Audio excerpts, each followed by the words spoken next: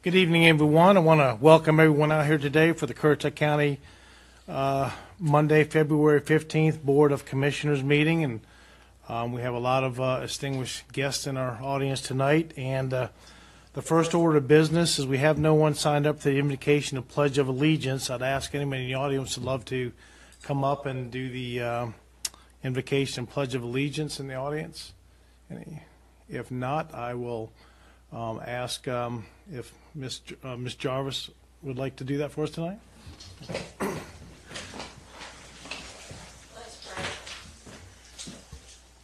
Dear Lord, thank you so much for the freedom to come here to this place to do the work of the people.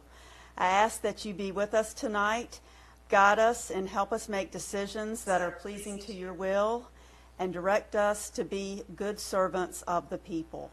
I ask that you be with our distinguished guests and others here tonight, and our commissioners as we travel home tonight in this terrible weather, to be safe until we can meet again. In your name we pray. Amen. Amen. I pledge allegiance to the flag of the United States of America and to the republic for which it stands, one nation, under God, indivisible, with liberty and justice for all. Thank you, Commissioner Jarvis, for that. The next item is the approval of the agenda. Do we have any changes to the agenda tonight? Mr. Chairman, I would like to add to our closed session the following. And pursuant to GS 143-318.11A6 to discuss a personnel matter. Okay, thank you. Any other changes? Okay, do I have a motion for approval? Motion is second. Any further discussion? If not, all in favor? Aye. All opposed? Motion carries. Thank you. The next item is public comment. I do not have anyone signed up for public comment. Is there anyone in the audience that would like to speak or come up and say anything in public comment? Okay, hearing none, I'm going to close public comment. And we're going to get into the commissioner's report. And I will start off to my right, if I may, and start with Commissioner Etheridge. Thank you, Mr. Chairman. I'll be very brief. We lost a good person from Moyock Saturday night in a traffic accident. Samuel, who owned the El Portillo restaurant, was killed on his way home. I just ask that everybody keep his family in your prayers. And he came to Moyock. I met him before he opened the restaurant and got to know him over the years. And he always said, "See you tomorrow," when you left. And we will see him tomorrow one day.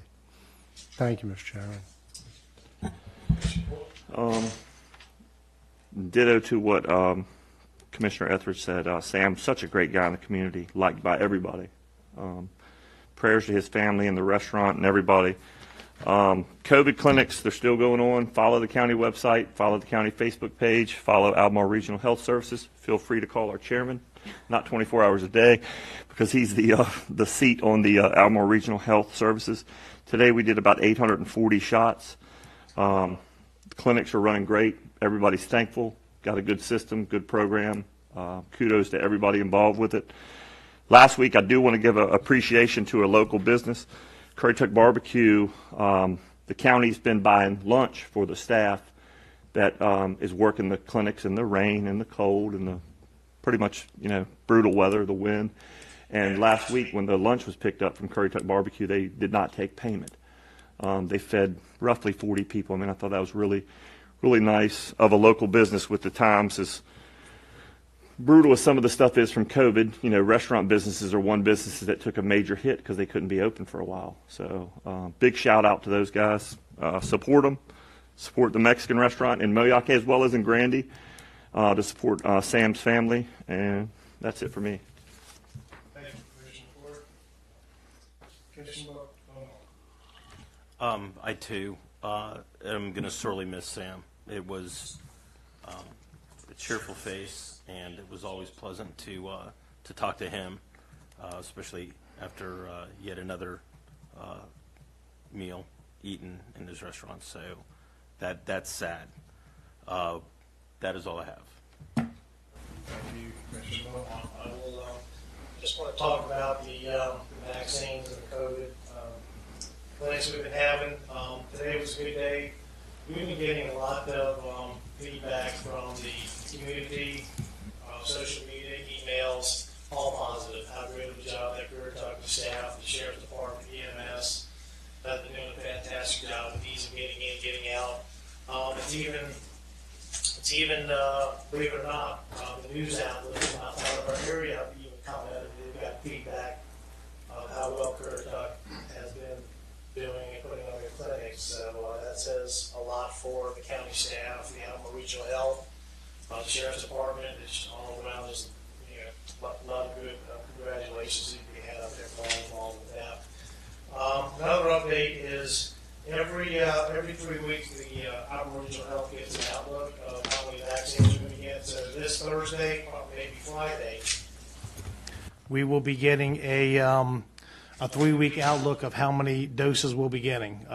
The director will know and let us know, so then Ben with the county manager can plan accordingly with the amount of doses we're going to get. So we really don't know until this week what the 3 weeks going to look like. And lastly, on the current latest numbers for Currituck County, the latest as of today for the cases, there's been Currituck County is at 1,267 confirmed cases. Active cases currently are at 90.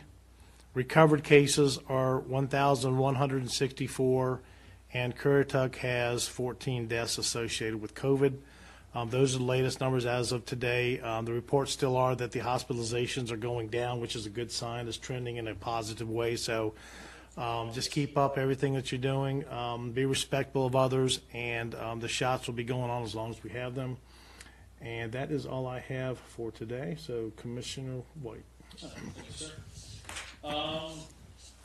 Turn my mic. Not much this evening for myself. We did get a little shot in the arm. We pretty much all knew that we were one of the most luxurious summer destinations, but we were ranked number 6 out of 10, pretty high on the list. Hamptons is up there, and Nantucket, and Montauk, New York, and so just wanted to say that's great. Looking forward to 2021. Those kind of things go great for us in helping push business this way. They come out right at the right time of the year, seemingly too. And the last time I remember something like this happening was 1996, and that was when USA Today said this is one of the top 10 retirement destinations, and that was right about the time everybody's pulling money out of the stock market, out of the technology section, and we ended up where we're at today with the building boom that took place in Corolla, and the rest is history. Did receive a call today about the Corolla recycling, and nothing's changed there. We are looking to get 250 people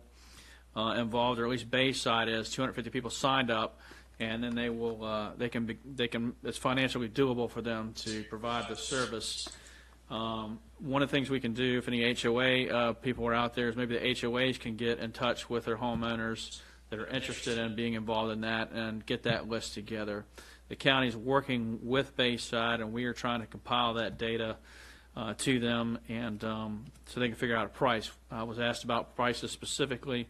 We don't know what that's going to be. It does vary depending on the number of people that jump onto the recycling program. So if you're interested in it, you can contact the county, or like I said, if you're in a HOA on the Outer Banks and you're interested, maybe get with them and see if they could reach out to people. They have access probably to most homeowners within their HOAs, and they can maybe facilitate getting some more people signed up. That's it for me this evening, Mr. Chairman. Thank you. Thank you, Commissioner White. Commissioner Etheridge. No comment tonight. Oh, well, thank you. Lastly, Commissioner Jarvis. Thank you. I would like to congratulate the College of the Albemarle's Associate Nursing Program for being rated #1 in North Carolina in the 2021 edition of the top-ranked nursing schools in North Carolina at registerednurse.org. COA placed first out of 82 schools in our state. So congratulations to the hundreds of nursing students that have graduates that they've had, the current students that are thriving in the program, and volunteering, giving shots. Dean Robin Harris, Department Chair Katie Miller, and all of her faculty and staff. And Ms. Etheridge and I had the pleasure of touring the Public Safety Building this week, despite the cold, rain, mud, and muck.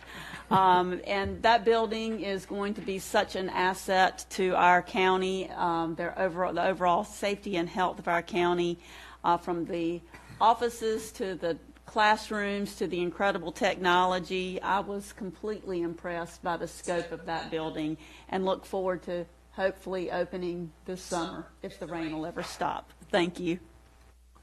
Thank you, Commissioner Jarvis. Next is our county manager's report. Thank you, Mr. Chairman. Just wanted to remind folks out there that the board had its retreat a little over a week ago. It was a 3-day retreat. I thought it was very successful. We covered a lot of different topics and a wide breadth of subject matter. I'd encourage the public to continue to watch all of the traditional methods of communication that the county has. We'll be putting out press releases about initiatives that come out of that. We'll be putting things on social media. One of the things that we're going to strive to do over the next year is to start to publish some short videos to try to inform the citizens about what the county does, what the departments do, just so that we've got a wider range of knowledge out in our citizenry. And that's all I have this evening, Mr. Chairman. Thank you, Mr. Stikelether. The next item on the agenda is administrative reports, and we have a special individual in our audience tonight, the Honorable Judge J. Carlton J.C. Cole, who is retiring from the Superior Court, and we'd like to recognize him tonight. And if I could ask him to come up to the front along with our sheriff and our clerk of court, please, and we have something to present him tonight.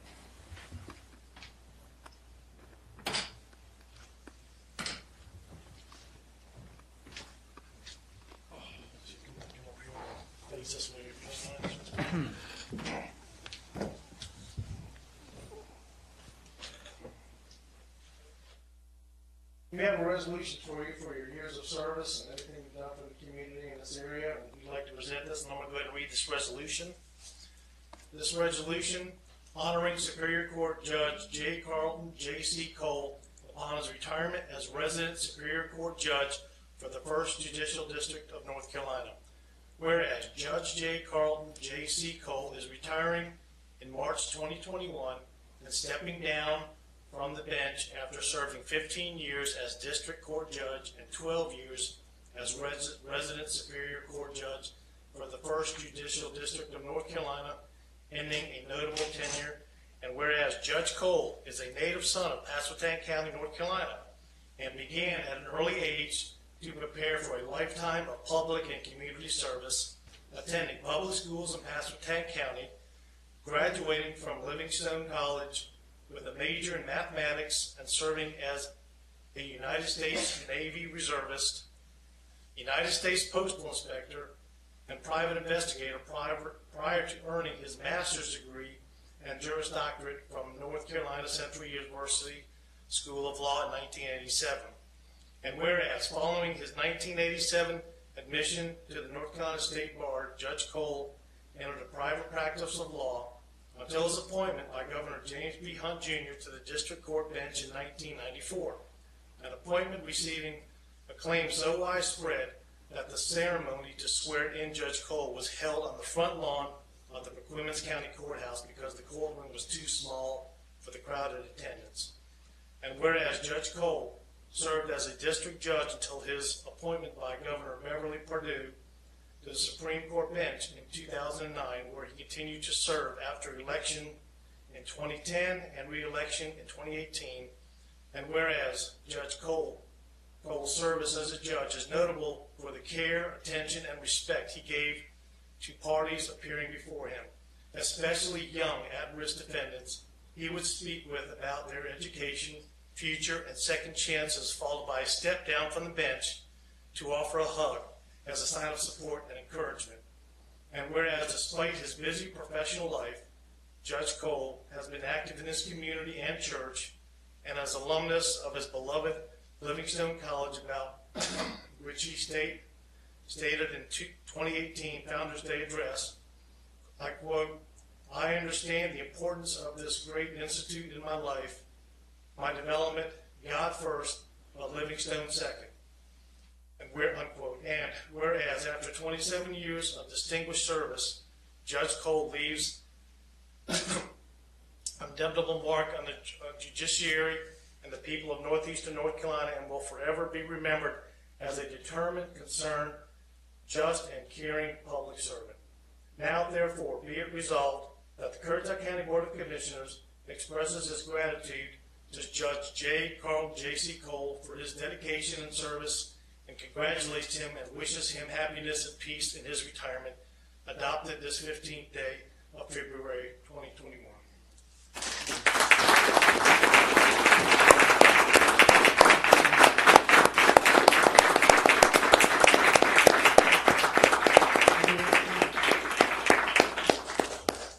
I'd like to say just a few words about Judge Cole.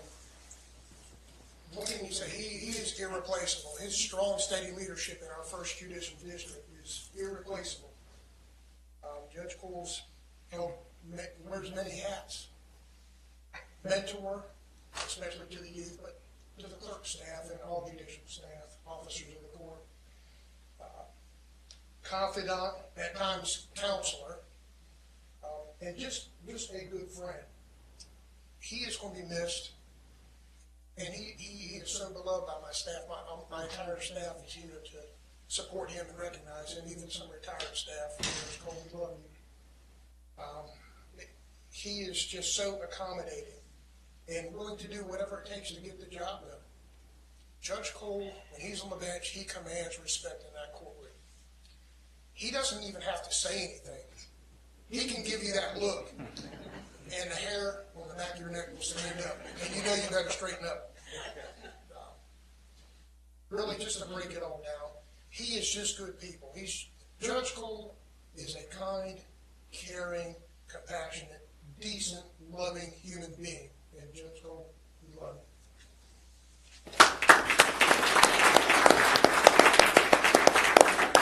I'm going to say the General Assembly, in their wisdom, created a law. It's a general statute that forces judges to retire when they turn 72 years old. And sometimes that's a good thing. But with Judge Cole, you still got it. God bless you. Yes, very simply, I like to say that Judge Cole is the most respected person that I've ever known. He has been a great friend and is a great friend to law enforcement and to Currituck County. And one thing that probably describes him better than anyone I've ever known is the term that we use in addressing him is Your Honor, because he certainly deserves it. God bless you, and thank you.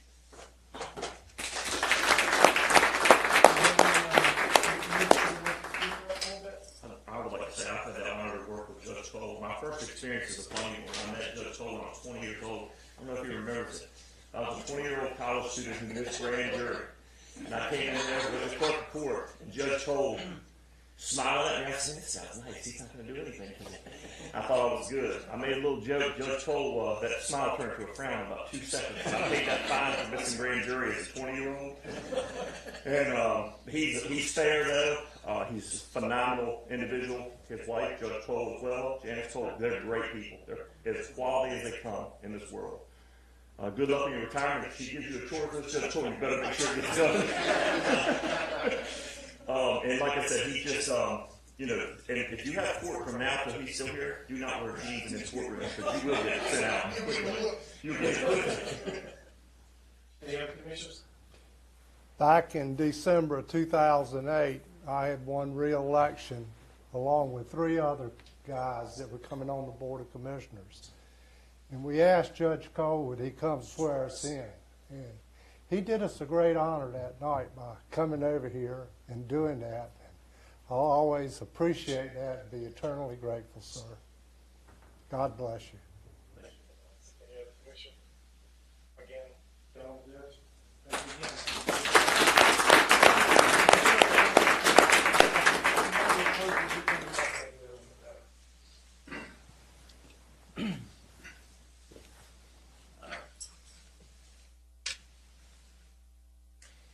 Mr. Chairman. I accept this on behalf of these folks, the courtroom staff, the other persons, even though my name is on it. They're the ones that helped me through these situations, their support, their love. Dan and Kathy back there fought me when I first came on the bench. And they were telling me what they was able. Well, Judge Janisco didn't do it this way.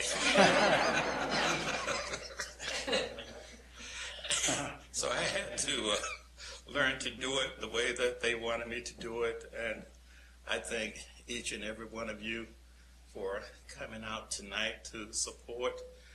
You know, this is not about one person. We're all in this together. This criminal justice system that we're in, we have to do everything we can to make it as fair and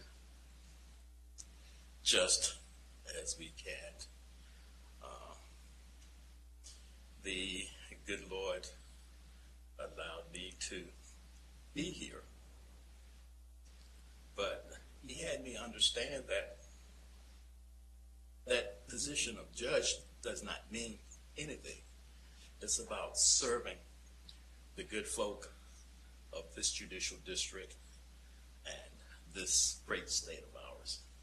And I am eternally thankful for all of you who did enough of this little country boy from the bottom of Weeksville, whose father dropped out of school in the 3rd grade, mom in the 8th grade. And that's why I stress education so much. Because if we can get our young kids to get an education, we can make this whole world a better place. Got my rabbit hunting buddies here with me tonight. I just thank all of, and please,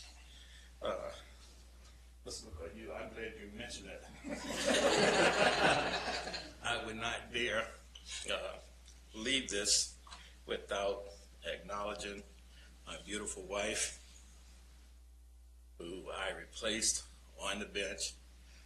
And she told me that the least that you say, the better off you are. And I have kept that counsel. Again, the board of Currituck, you've always been special to me. I've always enjoyed doing court here in Currituck. You're just amazing people, and I thank you again for taking or recognizing this again. My name is on it, but I accept it on behalf of all of these folks. Thank you so very, very much.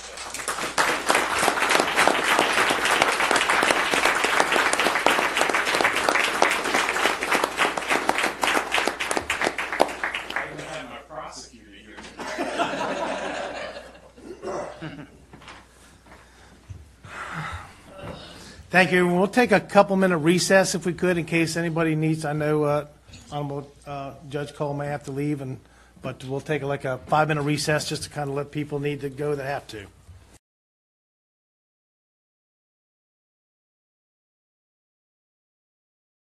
It's pretty vacant now, but we'll go ahead and reconvene our scheduled meeting here.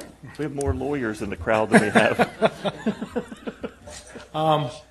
With that, the next item is the Game Commission report. The Attorney William Rumsey, I can't read my own writing here, 4th, and Commission Chair Andy Schilling. Okay, thank you, sir. Couldn't read the writing there. All right. I'm Bill Brumsey, William Brumsey IV. I'm the attorney for the Game Commission. Appreciate you guys having us. Appreciate Ben asking us to come and talk a little bit. It's not going to be quite as exciting as Judge Cole's event, but we'll do our best here. And Don't what undersell was said about yourself. Judge Cole is exactly correct. He's an asset to northeastern North Carolina, and I agree with everything that was said. And also, comment on the vaccines. I very much appreciate the work that all the agencies have done. I received my second shot today, caught a glimpse of McCord while I was there, and all the agencies have done a very good job, and I've heard the same from many people that have done it, and some people from out of the area are just amazed with the efficiency that it's running here. So we certainly appreciate everything that all these agencies are doing. All right, the Game Commission right now, I'm just going to go over the current members. The District 1 is represented by Ardell Lee Waterfield. District 2 is Jason Belanja. District 3 is Jeremy Evans. District 4 is Robert Rahm. District 5 is Trevor Old. Jim Kaysen is an at-large member, and Andy Schilling is an at-large member, and he's also the chairman. The clerk to the commission is Cindy Scott. And the website for the Game Commission is currituckgamecommission.com. So there's a lot of information on the website. You guys and anybody in the audience that wants more information on the Game Commission can go to that website for a pretty good rundown of everything that we have going on. So what we're going to do tonight is I'm just going to go over some of the basics with the Game Commission and answer any questions that you guys might have. And then Mr. Schilling will also give a presentation and answer any questions that you might have. First, the Game Commission is authorized by the Chapter 1436 of the North Carolina Session Law of 1957. And the first section of that session law lays out the framework. And that says the hunting, shooting, killing, or trapping of any wildfowl consisting of geese, ducks, brant, or any other wildfowl from shore, marsh, blind, or floating device on or adjacent to the public waters of Currituck County shall be governed and regulated by the North Carolina Wildlife Commission and a duly constituted appointed Game Commission of Currituck County as hereinafter set forth, subject to the following regulations. And then the regulations follow that. And the session law also gives the commission the authority to enact rules to govern the issuance of the various blinds that we administer to. So there's really two bodies of regulations. The first is the session law, and then the second are the rules that are established by the Game Commission pursuant to the session law. The number of blinds that we attend to, well, there's three types of blinds. There's stationary bush blinds, there are point blinds, and there are float blinds. So currently we have 351 stationary bush blinds. We have 459 point blinds and 85 float blinds. So a total of 895 blinds that we administer to every year. Some of the key rules and regulations that we deal with most frequently are the application fees. So currently the application fees for a bush blind or float blind are $35 for a North Carolina resident, $260 for a non-resident, and then all point blind applications are $35, and that's per year. So each year these blind applications get renewed, and each applicant pays that based on that criteria. Blinds must be 500 yards from other blinds. Location rule: float blinds cannot tie within 300 yards of any residence when they tie out for the day. And each blind, each stationary blind and point blind must be built every year up to the current standards of the commission, and they have to be reported as being complete to the commission.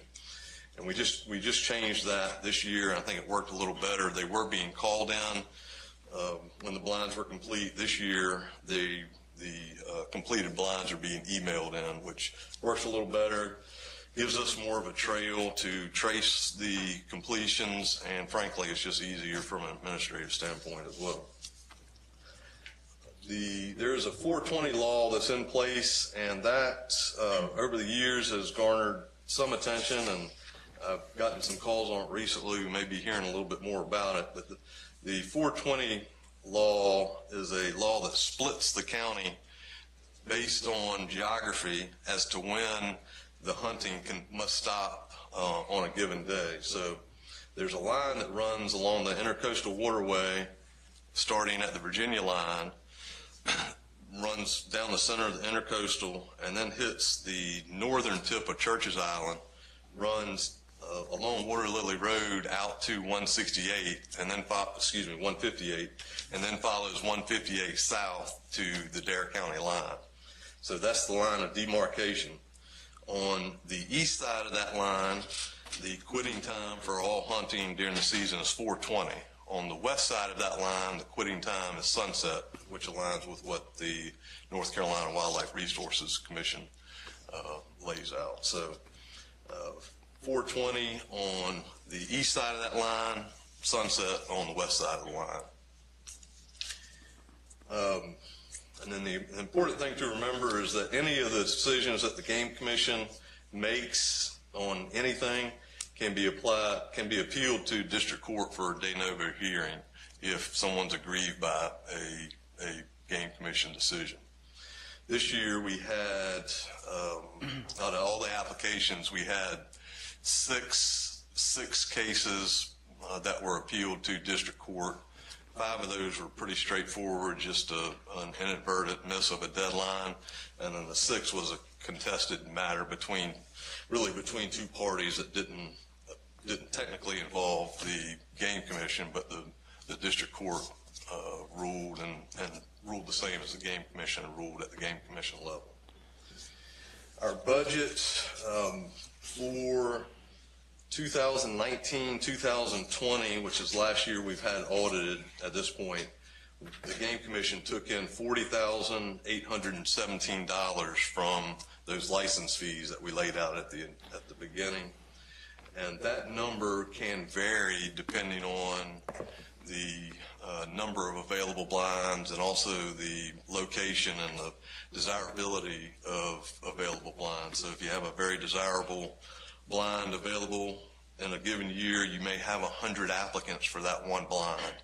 Or if you have a float blind that becomes available, you may have more than 100 applicants, a very large number of applicants for a float blind. So our income is really based on the number and the desirability of the blinds that are available in a given year.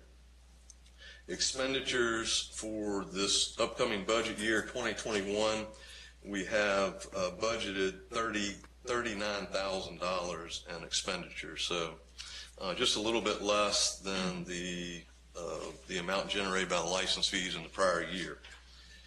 And basic expenditures that we have each year for commissioners, attorneys' fees, and the amount that we pay to the North Carolina Wildlife Commission, that doesn't change in a given year. We know basically what those are. And then we have, in recent history, we've been giving some of the money that's generated from the license fees. We've been giving $2,000 to the Ducks Unlimited Green Wing program, which is a youth program for youth hunters. And then this budget year, we're also giving $7,000 to the Currituck shooting team and youth hunt that the Currituck shooting team does there at the high school. Okay. All right. Any questions for me about anything that I've just gone over? The last time y'all gave a report, there was some discussion about the blinds that are not being kept up. Mm-hmm. Yeah, that is a topic that gets brought up with some regularity amongst the game commissioners and the general public. So you have, if Andy wants to speak on that. That was actually one of the things I was going to address. So okay. This is my first year as chairman of the Currituck County Game Commission, and I appreciate getting put in that position. I agree.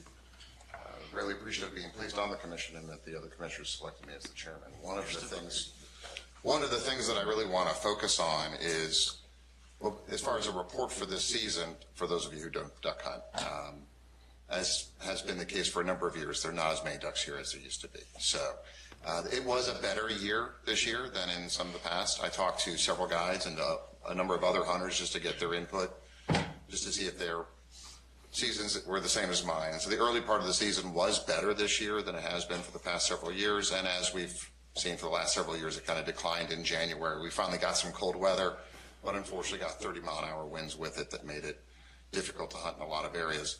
This week would have been great for hunting, but we don't have any control over the calendar and the season set by the federal government. So, but we do have an increasing amount of people who are interested in duck hunting and a limited amount of ducks to hunt. So there are a lot of blinds that are unused every year, and these blinds, a lot of people sort of take an ownership feel to them, like that's my blind, and that's obviously not the way it is. The blinds belong to the county. And does everyone understand the difference between a stationary blind and a point blind and a float blind? So really the ones that, although there are 895 blinds that we administer, there's only really 351, I think, that are stationary blinds that routinely come up. If a float blind comes up, that's a pretty rare occasion. For some reason, people hold on to them. And the stationary blinds are the ones that you see out in the Sound if you're out boating and you're wondering why there's a bunch of sticks out there in the water that are an obstruction in navigation. So we are going to try. Historically, these things have been policed by other hunters. So if somebody saw one of those blinds and wanted to have that blind, then they would apply for it. And that's how we would discover which blinds were not being built. There's 351, is that right? Correct. The commissioners aren't going to ride around and take a look at all of them. It's just not logistical. So what we have done this year is doing, instead of the prior system of having everybody call in to bill, which you can imagine, so you had to take 351 phone calls every year of that their blinds were built. It is 2020, so we decided to use email, that when you finished your blind, you would go ahead and email a report into the commission so we would have a record of it. Many times people would come to the hearings and say, I did call, and Mr. Brumsey-Backer is saying, I didn't receive a call, and so we would have a dispute over whether or not the phone call was actually made. Now we have an email, so we have a record of that. I would like to see, but I don't speak for the whole commission on this, that photographs be taken of the blinds. So after you build it, you take a picture of it, send it in, so we have no dispute over whether the blind was built. We have a lot of blinds that are never built or haven't been built in many years, and we have more people who are applying, but they don't know the system or the process. So education about the process for applying for blinds and a more objective set of rules that everyone can follow to apply for those blinds will hopefully reduce the number of sticks that you see in the water that used to be blinds about 15 years ago and haven't been hunted for a long time. So that's a goal of mine as the chairman of the commission. These blinds are there for public use, and they should be used. I'll do my best. So how many high blinds are you going to get that are going to look exactly like? Right. Well, the interesting, That imagery online, right. $15. Right. the interesting part about that is the backdrop. We had an issue this year where someone tried to put on a picture of a blind that they allegedly had built right next to mine, ironically. But it had the Currituck County Lighthouse in the background, which meant that it was like 10 to 15 miles too far north or too far south, rather, and on the wrong side of the Sound. So other than that, it was a perfect. Jersey Shores back there. So I will tell you that some of the kids I coached back in football, back in the high school, went through the whole process and, documented a blind, and they went through, and they were, I could tell you, leading up to the appearance in court, because it was challenged in court. The blind they were after was from a group out of Raleigh, and they were not happy that these young whippersnappers had, and they came back going, it was legit, and they kept thinking, okay, we don't know something and it's going to hit us bad. But they put in the work, they did the research, and the Game Commission did an outstanding job of taking care of them and making sure that they felt part of Currituck County. And that was the one contested case that was between two parties, and it ended up being resolved in district court. And Judge Meter Harris is the judge on that, was the judge on that. And he's a hunter, and he's taken some interest in these cases, which is good. In the past, some district court judges have not been real excited about having to familiarize themselves with the Currituck County Game Commission rules, but Judge Harris is great, does a good job of ciphering through that. And one of the things that I always try to stress is that this is a public, open process, and that the case that you're speaking of is that in a nutshell. And that was, it played out like it was supposed to play out. Everyone had an opportunity to be heard, and probably the correct decision was made based on the facts. They had a great year. Yeah. Well, that was the great year. That was that blind that they were in for. I think was a pretty good location. So. And just on behalf of the commission, I want to give kudos to Mr. Brumsey for the outstanding work he does. Basically, the commission wouldn't work or get any of its jobs done if he didn't take it. So, I mean, I've been on the outside observing the commission in the past and know the work that he's done, but now that I'm sitting on it, it's an integral part, and we would not be able to accomplish anything without his assistance. Excellent. Well, I appreciate that. As Judge Cole said, it's more the members that do all the work, and I don't make any decisions, so it's... Well, we do a lot of talking, and he actually does a lot of work.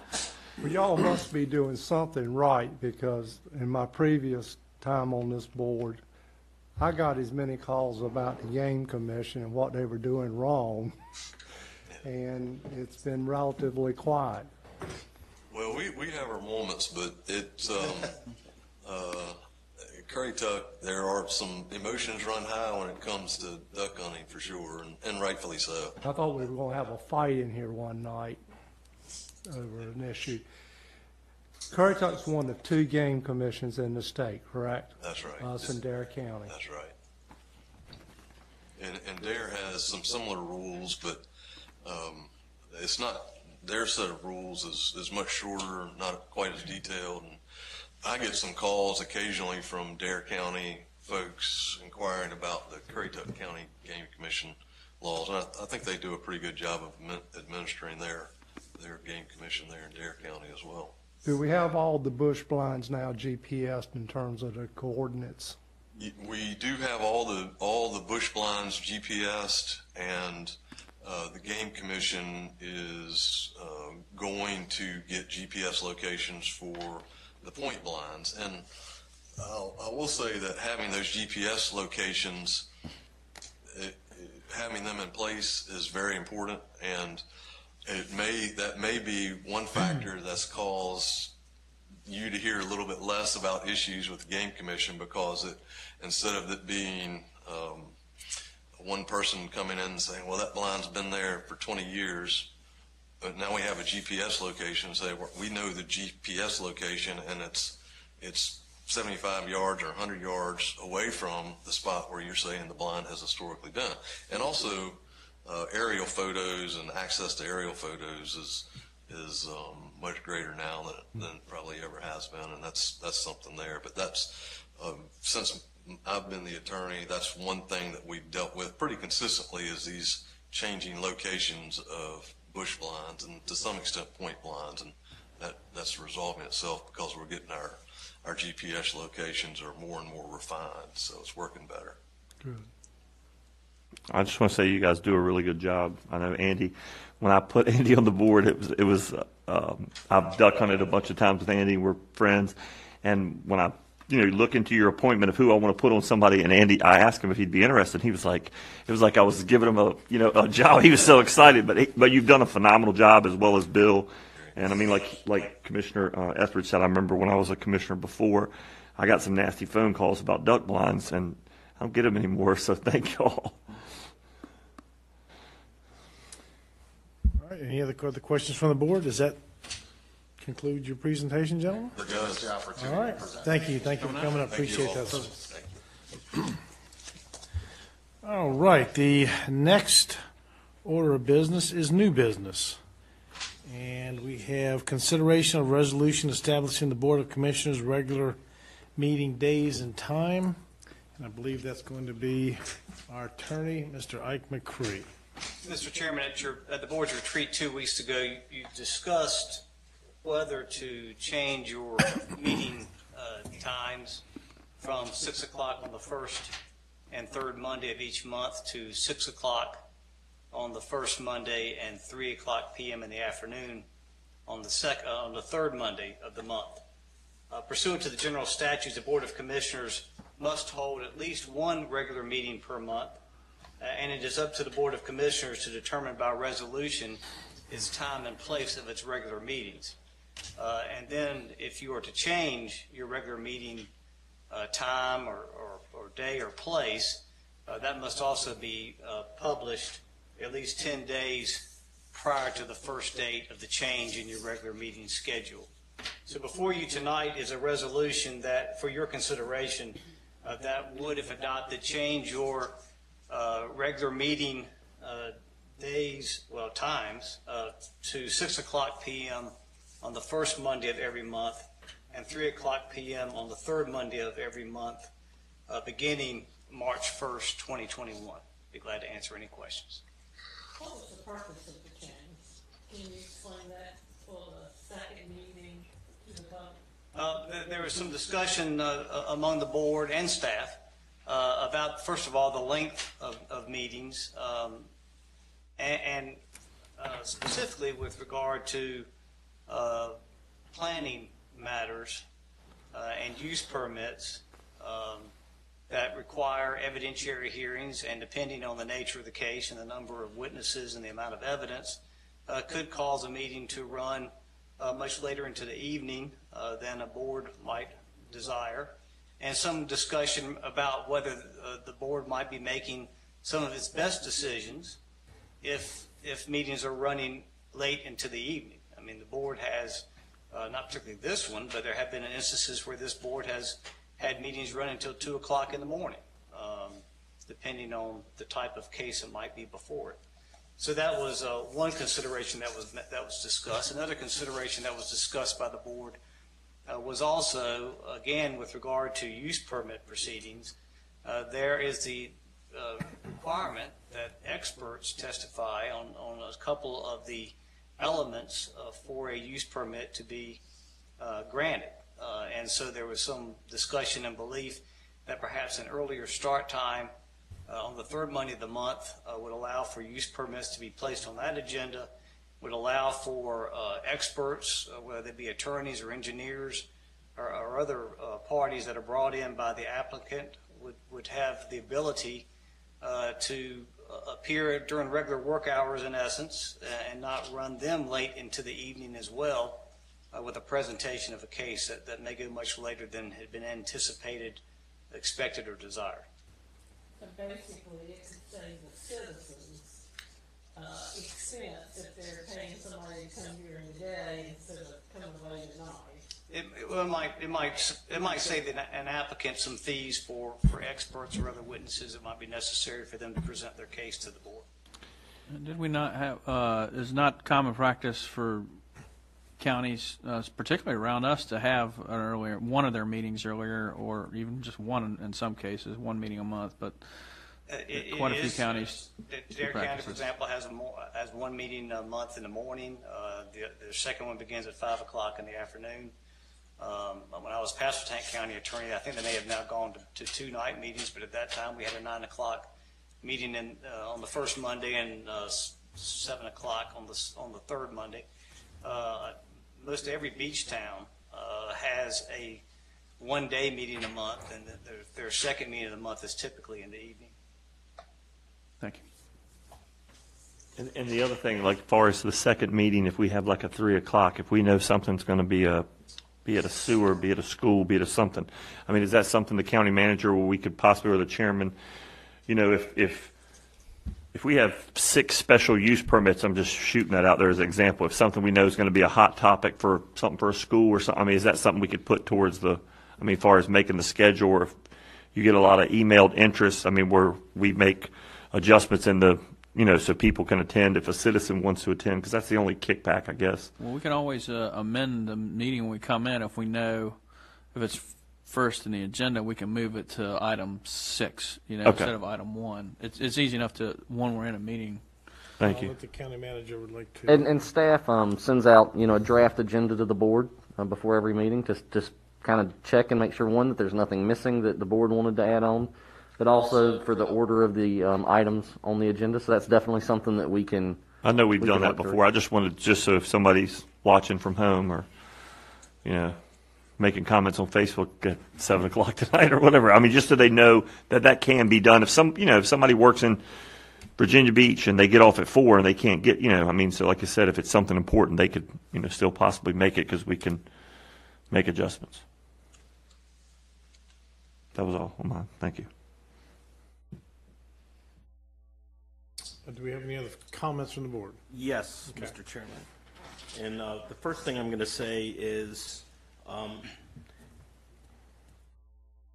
I work full-time supporting basically the Department of the Navy and the U.S. Navy. And they, especially in these days, have had to extend their hours of support because under the COVID restrictions, they're at half staffing in the labs that I interact with on a daily basis. And so consequently, our normal workday for the company that I work for is typically from 7 until at least 6 at night. And while I would like to say that it will be easy to attend meetings at 3 o'clock, the reality is I play a very pivotal role in the support of those contracts and that customer.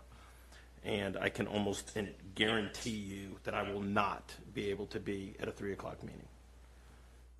In reference to quasi-judicial, as I understand it, if I miss the beginning of a meeting that is quasi-judicial, I cannot participate in any vote associated with that meeting because I've missed some of that evidence. Actually, you would be able, but so long as you had the opportunity to review the evidence presented during the course of the hearing that you missed. Okay, so describe to me how that might work. Well, I think we had an example not too long ago with Commissioner White missed a meeting but was able to review a video of the matter, and the evidence had been presented up to that point of what he had missed, and then he was able to participate in a vote ultimately on that particular application. So the experts that showed up for the first meeting we're suggesting would not be open for cross-examination on my part when that meeting came up, that I would be able to attend for the vote, because clearly under those circumstances that, and I believe the reason why that meeting was kicked to the next week was because a majority could not be reached during that issue. Is that correct? I think that was one reason. But you're correct. You of course, if not present, would not be able to question witnesses and elicit from them evidence that you might think is important to the decision that you might make on the application.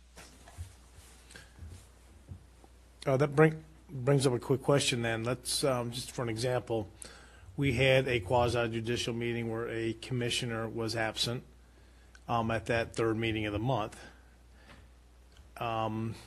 Could we then reschedule the vote to take place at the first meeting of the month as long as the missing commissioner had time to review the evidence? Could we take the vote at the first, or would it have to be the third one again? Certainly, it's up to the board, and in your discretion is when you desire to take the vote. You're not required to take a vote the very evening that the hearing is held. So we could schedule for then that vote to take place on the first, when all the commissioners are here then? You could. But the point was, as Commissioner Etheridge brought up, that would be Kitty Etheridge, stage left.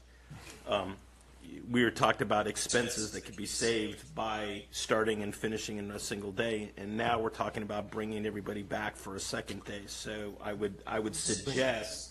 No, I didn't intuit. Yeah, you would just take a vote. You wouldn't go through. It would just be.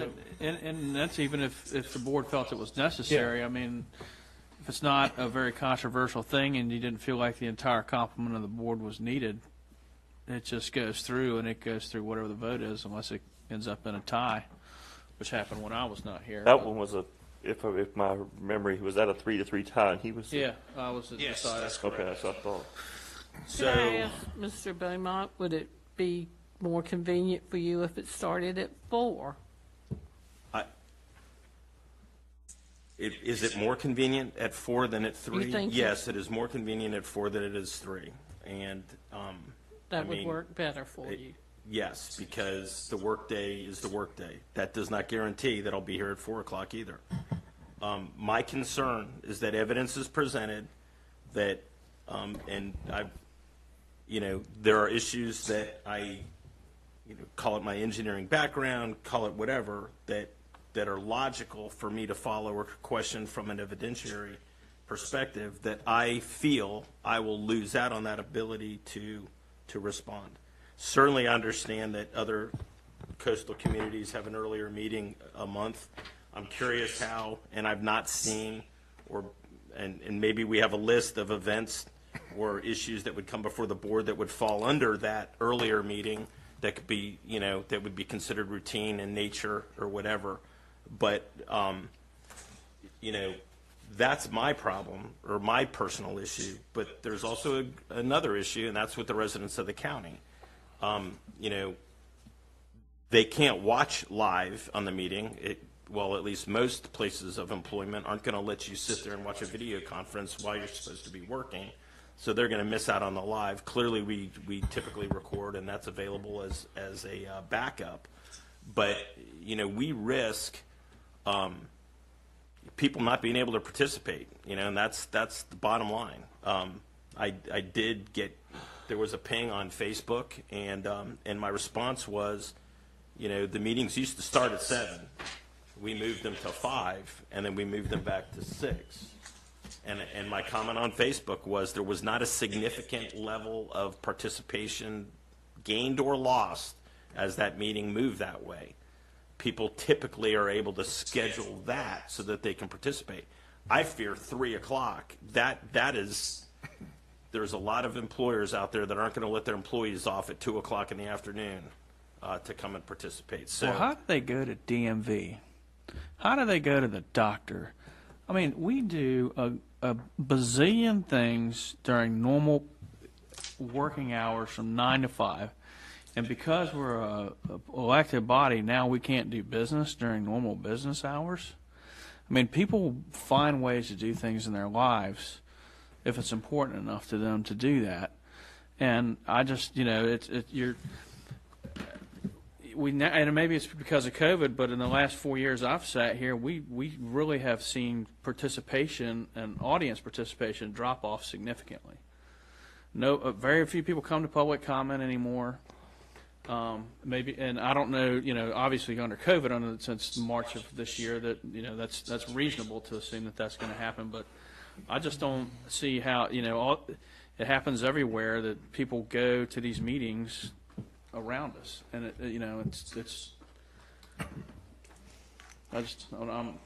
people are able to pull stuff off, and whether they watch it live or not doesn't affect anything. Either way, they can watch it live or recorded.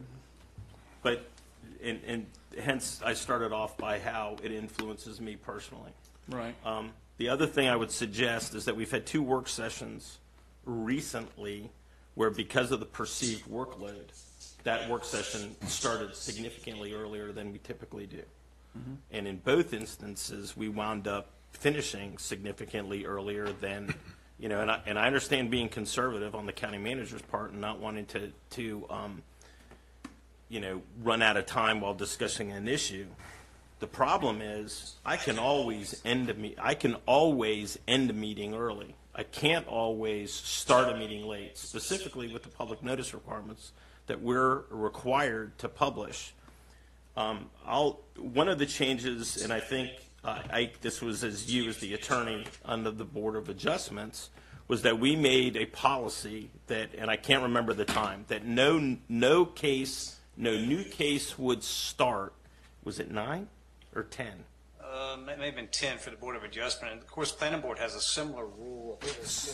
So literally, if the meeting is going to exceed whatever that time is, 10 o'clock in the Board of Adjustment, the board took a vote to determine whether or not they were going to proceed past 10 o'clock and whether or not they were going to hear any further cases. So I can always cut off a meeting, but we've had things canceled at the last minute that, the meeting, and I want to say the last Board of Commissioners meeting we had wound up not taking as long as we expected. Again, it's easier to end a meeting earlier, but you can't start it late. And then, so, and then what? I'm sorry? If you cut a meeting off at 10 o'clock and we're going to have another hour and a half, say we'll be here till 11:30, what do you do then? I think that option is up for the board. They can continue it to another meeting, or that is an option. Now think about that, play that out. So I actually tried that when I was chair. We were getting into 10:30 or so, and it was going to be another hour and a half. We were going to be here. We were here until almost midnight that night, and the council couldn't be here for the person. We're asking the engineer to figure out their schedule again, all the witnesses that may be coming forward. So, it sounds good up front, but in the end, it doesn't work. And that's one of the reasons why we were looking at doing this earlier, is so that we can have these meetings play out that are going to take 6 hours, get them done in one shot, and not have all this other stuff going on where we might have to change a meeting or not make a good decision. I would just say that I really value Commissioner Beaumont's questions and opinions on especially matters that take an engineering and a deep scientific background. And I understand the concern about starting at 3. In my former life as a school teacher, 3 o'clock would have been an impossibility for me to be able to attend a meeting. So I do empathize with that 3 o'clock start. I understand why we need a 3 o'clock start, but if it's going forward going to be an impossibility for Commissioner Beaumont to be here, I think we need to, like Commissioner Etheridge said, maybe a 4 o'clock start. Anything that can accommodate us being effective. I think that's the main thing here. We want to make good decisions. We want to make thorough decisions, and questioning is an important part of that, and digesting that information is an important part of that. So I think that's something to consider in this resolution. Thank you. And Mr. Styler, how many 6-hour cases have we had? Because I know we've had a couple, but What we've seen historically is that I don't know that it's one. You're saying cases or meetings have we had? Well, as Long Commissioner White had suggested, we had a 6-hour case. We don't want to have to move it to the next day or a different meeting. I don't know how many individual cases we've had that have gone 6 hours, and in my brief time here, we've had several nights that ran 5 to 6 hours. But I don't keep track of it. I'm here at your discretion, so I stay here until you all tell me to go home. So I don't really. It gets late, but I don't pay attention to it. We were here until you told us to go home. Yeah. Well, No, let me sir. just, one of the concerns I'll express, and I've sat through numerous meetings since 2014 as Commissioner Beaumont, and there have been some late nights. And recently, I'm sitting here, I look around, 10:30. There's a lot of yawning going on. There's a lot of nodding. Some eyes are getting heavy. And what my concern is are we fair then to the applicant at that time frame if we're not fresh-minded, listening to everything, and in our minds, gosh, when's this going to get over? When's this going to get over? I'm ready to go home, and giving them the same due process as we would see somebody at 5 o'clock more nice and fresh. And, and then all of a sudden we go through two items, and then we're thinking, oh gosh, it's 9 o'clock, and we got another 1.5 to 2 more to go. And what's our mindset? How are we thinking? Are we really focusing? Are we giving them the same due diligence as we did the previous ones? And that's what my concern is, because it just, like was stated before, I think people are getting tired. It's getting late, and I'm not sure if it's the if going late meetings is really fair either. So do we start a little early to try to help with that? Help with the commissioners and the individuals coming so we're not so late? Do we do more meetings? Which, I don't know if that's going to solve the problem either. But if we keep them at 6 o'clock, I mean, I understand concerns, and we've always had them that way, but you go 6 o'clock, and we have some lengthy quasi-judicial ones, 10 o'clock is not out of sight with a 6 o'clock start, by all means. By the time we get to the regular agenda, and then start with those. So, I mean, that's what we're looking at. Okay, so a 4-hour meeting is determined to be pushing it. Is that what you're No. I'm You saying just when- said 6 o'clock we start and 10 o'clock. I said is not unreachable. I didn't say that was the endings time. I just said 10 o'clock is very possible to be reached and beyond, and that's when I think 10:30 is when you start seeing the eyes get heavy, and I see nodding and going on like that, and I start getting hit by 10:30, and I've seen it quite often. Okay. No, I didn't say a 4 o'clock meeting is I just said that's going to be the minimum. We're going to be easily hitting 10 o'clock.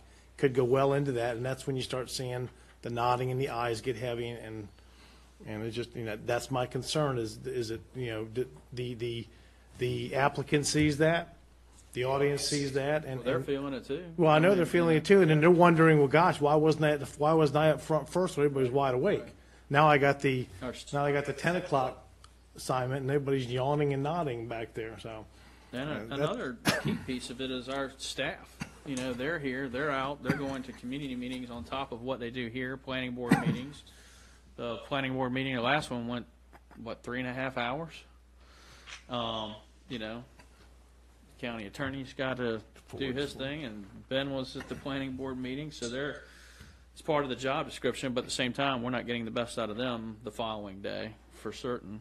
I know I'm not probably at my peak the next day, dragging around. And I own a business. I'm in, when it's heating and air conditioning, it's summertime when it's 100 degrees outside, and I got to come in early for meetings. Is it painful? Yeah, but I do what needs to be done. It's hard, but I understand. Yes, sir. Is 4 o'clock something that's on the table? I know when I had actually wrote that down at the bottom of my sheet, and Commissioner Jarvis as well as Commissioner Etheridge, is it? I think so. That's a I think 4 o'clock's fine. I compromise. just think we should try to start a little earlier on these, just to give the time needed, and so we're all nice and awake. We could still start at 4 o'clock and still go to 11. So the final comment I would throw out there is it the time of day that gets tiring and wearisome, or is it the amount of hours spent listening to the cases and the details associated with those? Because I would argue it's the amount of detail, and it's not going to matter if it's a 6-hour meeting that starts, well, there was probably a little bit, but a 6-hour meeting or a case that starts at 3 o'clock is going to feel just about the same as one that starts later than that. And I get time of day and the whole circadian rhythm and all that kind of stuff, but I just, the other risk is if we can't be creative in scheduling, things that, I might go for or might be contrary, might get scheduled in the beginning of the meeting, and that's a perception that this board is going to have to figure out how to overcome it. Because right now, I will do my best to be here, but this entire county elected me to be part of these meetings, and if I'd like to be retired. I'd like to have control over my daily destiny, but I do not have that. And so all I have is what, my regular job gives me. So that's all. Any other comments from the board? Because, let me ask the board then. It sounds like we had a suggestion to change the 3 o'clock p.m. start time to the 4 o'clock start time. Is there any feedback regarding that, or does that sound more in line with what the board is looking to do? I'm good with it. It's a step in the right direction as far as. It sounds like to me I got the majority of the board nodding that 4 o'clock would be an acceptable start time if we change this resolution from 3 o'clock to 4 o'clock. Oh, and you've been rather static over there. Any feedback over there, Mr. Etheridge? Or? Well, I've heard from a lot of citizens that we're shutting them out of participation. I've also looked at it from all sides. Bob hit on it correctly. We're here at 11:30, 12 o'clock at night. Staff still got to be here at 8 o'clock next morning. So it's got its pros and cons. I know when I first came on the board, we started at 7 and we went after midnight many nights, many nights. Is that being fair to everybody? Because the public's not going to sit here that long. So maybe 4 is the good alternative. Just for the second meeting, the first meeting is going to stay as the same. And the public comment, I guess technically you're only required public comment once a month. Is that correct? That's correct. Yeah. But we go beyond that. We do it at every meeting. So the public comment is still going to be available out there, and the legislative meeting, the first meeting of the month, is going to stay the same. And I would add that, we can adjust when public comment is in the order of business. So for our second meeting, if that is a concern, and, to allow the public in, other than they may want to come speak on an agenda item in public comment that they can't speak to in that agenda item, but we can open up public comment later in the meeting itself, set it as a later agenda, a part of the agenda. So to let people come in and my understanding is that some people made the comment, well, if public comment is later on in the afternoon, they can't speak on an item. Right. Well, if it's a quasi-judicial item anyways, we can't take that as evidence unless they're sworn in. Right. So on that part of it, that's correct, yes. Correct. So the public comment during the third meeting of the month would not affect any decisions on the quasi-judicial because it has to be expert and it's got to be sworn in. Right. So that would allow them then to come in and speak on anything they wanted to at that point later on. The other thing I would throw out, sorry, this is my final. And you're talking about public comment at some point on a 3 o'clock meeting. I knew where you're going, but I knew where you were going. If you have a 6-hour meeting this time, that's 9 o'clock. A 6-hour meeting next time. I mean, if they get done in 4 hours now, public meeting you missed, or public comment you missed it. So they're either going to have to wait until whenever that 3 o'clock meeting public comment ends, or we need to try and figure out how you're going to schedule it, because that's not fair to the people that would want to come and speak, because you're not going to really be able to tell them what time that's going to be. No, you're not. But if somebody just wants to generally speak about topics throughout the county, if we still have the 6 o'clock meeting, if I just wanted to come in at one meeting and just discuss about how I feel about the trash sites or the roads in the county, I could still come in at any first meeting of the month, public comment, and speak my piece. And I don't have to wait till the third meeting of the month to do that. I could do that at the first meeting, get that over with, and then I'm get off work at normal time to be there. If I want to speak in a matter about a quasi-judicial, then I could see the agenda items and know it's fourth on the list, and I need to get here and sign up, but I got to get sworn in. I got to be an expert opinion. So I agree. Public comment, we can't say, okay, it's going to be at 6 o'clock on this second meeting of the month, because you're right, you're not going to be able to align that up during the middle of the meeting. So, I mean, I understand that, but still, the first meeting of the month allows anybody to come in at 6 o'clock and say whatever they want to. And they're still free and open to make their comments on Facebook too. So I mean, they still got that option. More public comment happening there. For well, sure. I mean, it's just, and again, the first meeting of the month is not going to change.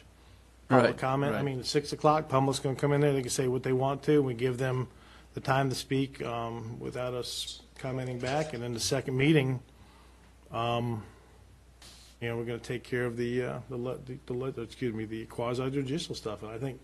And this board has been overly conscientious of allowing people to speak their minds and hear them out.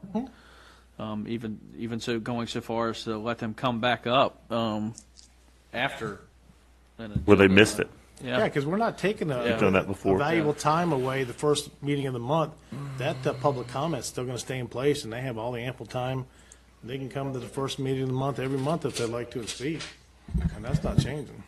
Bottom line, whatever time we pick's not going to suit 100% of the people. We're going to have to pick one that works for the most. Oh, and it never has. Nope. Mr. Chairman, with what Mr. Etheridge said, I move that we establish our meeting time starting March the 1st. Our regular first Monday meeting will be at 6 o'clock, and the third Monday of each month will start at 4 p.m., and it'll be held here in the courthouse. Okay, we have a motion for the legislative first meeting to stay as is, and the second meeting, just starting at 4 p.m. Do I have a second? I'll second that. All right, do we have any further discussions? Okay, then all in favor? Aye. All opposed? Nay. Okay, the motion carries 6-1. Okay? All right. Okay. The next item is consideration of ordinance amending section 2-65 of the Currituck County Code of Ordinance, providing for the location of old business and public hearings on the Board of Commissioners agenda, and that we have our attorney Ike McCree again. This was also an item that the board discussed during your retreat 2 weeks ago. Currently, public hearings are held and located on your agenda prior to old business. It was suggested that it might make more sense and be a better use, particularly to the public, to go ahead and handle old business left over from a prior meeting and then enter into your public hearing business. And so before you is an ordinance amendment to amend the Code of Ordinances that establishes the order of business for your agenda that would provide, again, for old business to appear on your agenda prior to public hearings. I'll remind you that because this is the first reading of this ordinance tonight, it would necessitate a unanimous vote for it to be adopted. If there is not a unanimous vote tonight, it would come back to you at another meeting, at which time it may be adopted by a simple majority vote. Okay. Mr. Chairman, I'll move to approve. Okay, we have a motion and a second. Any other further discussions? If not, all in favor? Aye. All opposed? Carries unanimously. Thank you. Okay. The next item is item C, board appointments. We have some planning board appointments listed for tonight. Do we have any? Mr. Chairman, my appointment has said she wishes to step down, so I'm in the process of finding someone else. Okay, gotcha. That's the only board appointments we had on the planning board was for tonight, so was there any other board appointments that, okay. All right, that being said, then the next item of new business is a consent agenda. Have any discussions on the consent agenda? Move for approval, Mr. Chairman. I'll second it. Have a motion and a second. Any further discussions on the consent agenda?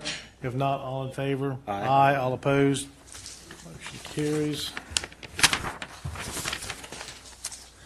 And with that, I am going to recess from our normal meeting and move to enter into closed session pursuant to GS 143-318.11A3 to consult with the county attorney and to preserve the attorney-client privilege, and to consult with the county attorney and preserve the attorney-client privilege in the matter entitled 85 and Sonny LLC versus Currituck County, and pursuant to GS 143-318.11A6 to discuss a personnel matter.